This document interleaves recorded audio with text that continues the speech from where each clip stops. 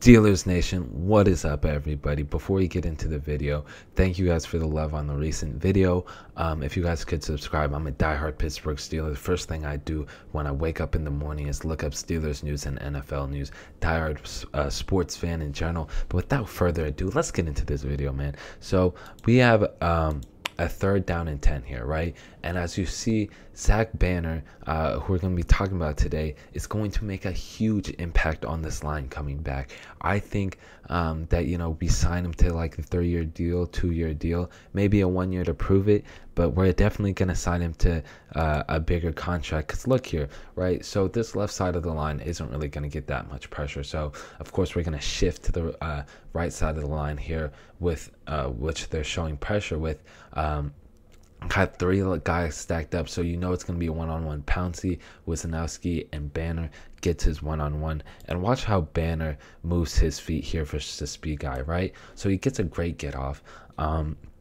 Of course, 44 here on the Giants, I don't really know his name, is trying to get the angle on him, right? So he tries to rip it inside, right? But watch how Banner just uses his strength in his hands to push him away from that, right? Because he's going to try to rip into this inside area here. And as you see, Pouncey and Wisniewski are already getting pushed back. But watch Banner. He's just stuffing him. And, you know, once Banner gets the hands on you, you're not going to be able to go that far, right? So let's look at another play here, right? Boom, boom, just absolutely mauling him. And I think Zach Banner, everybody forgets about him. We're like, oh, do we need a double dip in tackles? No, we only need a left tackle, which it makes it that much more convenient for us that we have such a stud like Zach Banner. And, you know, he didn't give up, like, I don't think a single pressure this day. So let's just look at another example, though, from another play. All right, so here's another play where Zach Banner just shows he's phenomenal, not only in the pass game, but in the run game as well. He's an absolute mauler with great feet. And so let's go here and let's look at what he does here, getting onto the second level, right?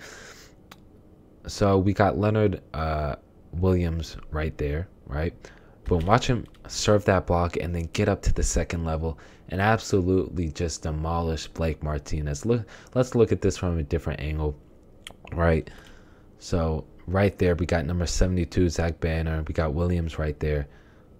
Let's watch the first block he makes. Boom, boom. Get a little chip on him, helping Wisniewski out. You know, that basically takes him out of the play. Now watch him, eyes already downfield, ready to make that second level block to help his running back out. Boom. This is what we're missing all 2020 season. Bam. Just opens up the hole for him. And this is really what I wanted to point out, that we were missing Zach Banner a lot. I mean, Chuck Okorafor barely could get to the second level. He could barely get past the first level and help his other own linemen out. And so this is going to be a great addition back to our team in 2021. Of course, we do need to draft a left tackle, possibly a right guard, most definitely a center. We need to rebuild that O-line, but I'm confident that we have 2 young stud pieces in Kevin Dotson and Zach Banner to help us do that. Anyway, that's it for me, guys. If you like the video, subscribe, like, and leave a comment about what you think down below. But that's it for me. I'm out. I'll see you guys later.